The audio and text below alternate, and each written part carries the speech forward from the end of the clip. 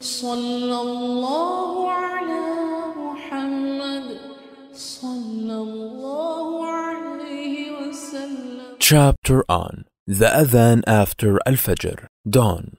Narrated Hafsa, may Allah be pleased with her, when the Mu'adhin pronounced the Adhan for Fajr prayer and the dawn became evident, the Prophet, peace be upon him, would offer a 2 rak'ah light prayer, sunnah, before the Iqama of the compulsory congregational salah prayer.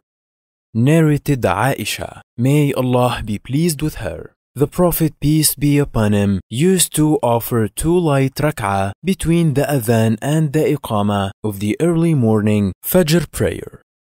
Narrated Abdullah ibn Umar, may Allah be pleased with both of them. Allah's Messenger, peace be upon him, said, Bilal pronounces the Adhan at night, so keep on eating and drinking suhoor till Ibn Maktoum pronounces the Adhan.